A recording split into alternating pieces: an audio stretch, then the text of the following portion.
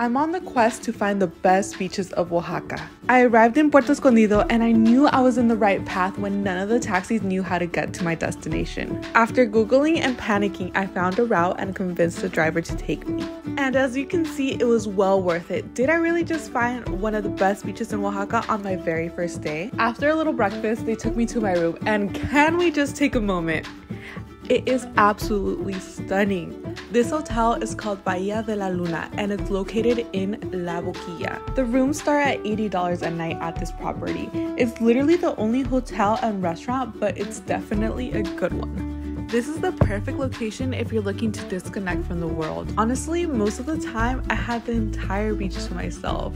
My days here were filled with reading, relaxing, enjoying Earth's beauty, and having some of the best food I have ever had at a hotel restaurant.